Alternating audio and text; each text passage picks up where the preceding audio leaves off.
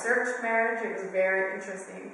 All the different all over the world, marriage is it's very important to society, to every society and every culture.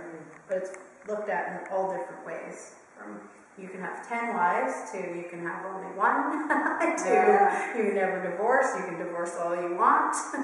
You can pick a new wife every full moon. Yeah, it's very interesting.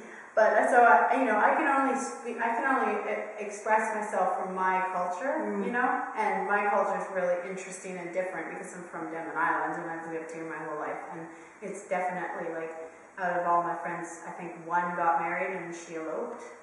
Like she didn't even have she still did it untraditionally, Really, yeah. So it's not been a big part of my world, marriage in general. Cousins get married. Yeah, I guess my one cousin got married.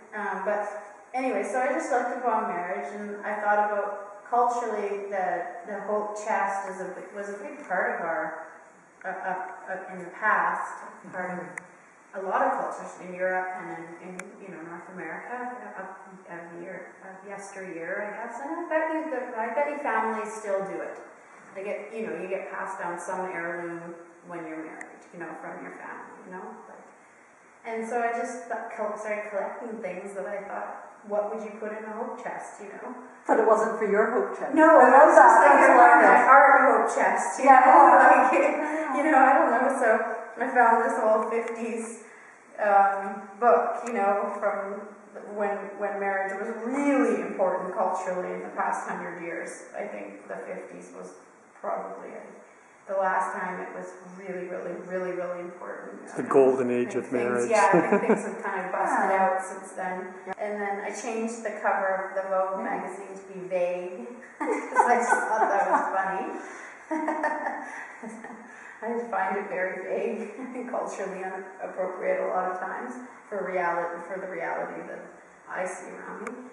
And the hope of the children, the little dress.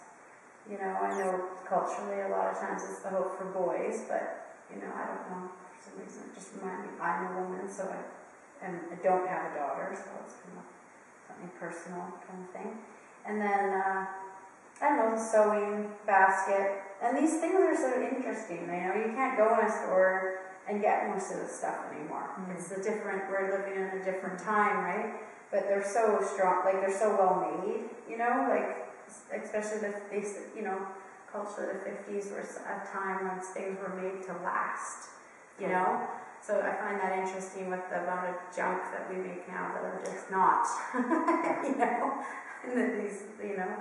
And it was another, glimmer of how my process works, which is unexplainable, is, I walk into the secondhand store 2-3 days before this piece needs to be done, and there is a cedar hope chest that there'd be no way I could ever make in 3 days. Or, and it's $35, and I'm like, I got $35, and there it is. And it's perfectly easy to print upon, in my print class. I can just take the lid off and print away on it, So my work is kind of supported by an unknown force of the universe and synchronicity too, So that to me it's just my own special thing.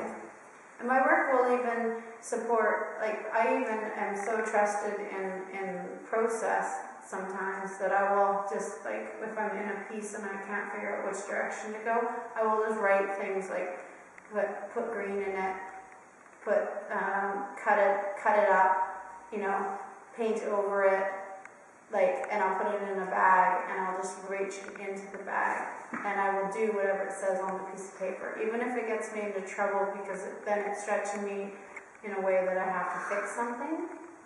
And my friend Keith has told me he's worked a lot with musicians. He was a producer, and he said that there is actually a creative process named for this. That it's used when you go to a creative coach. When the stars are all messed up and can't think of new ideas. This is one of the techniques, and he has a name for it. But of course, I have it written somewhere and I don't remember.